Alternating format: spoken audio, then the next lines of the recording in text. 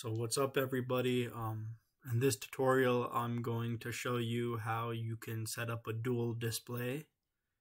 So the first thing you want to do is you want to connect your computer to your second display via HDMI.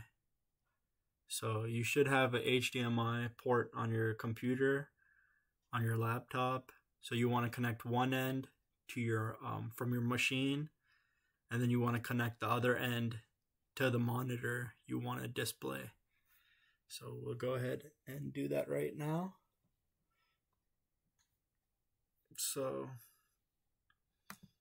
once you do that, you want to go to the search bar and you want to type in display.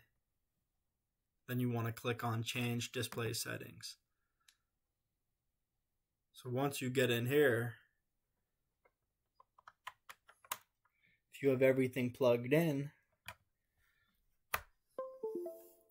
then your computer should recognize you have one display and then your second display.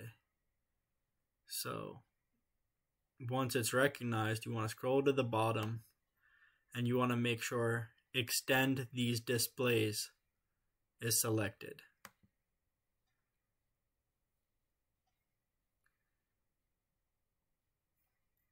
And that's it.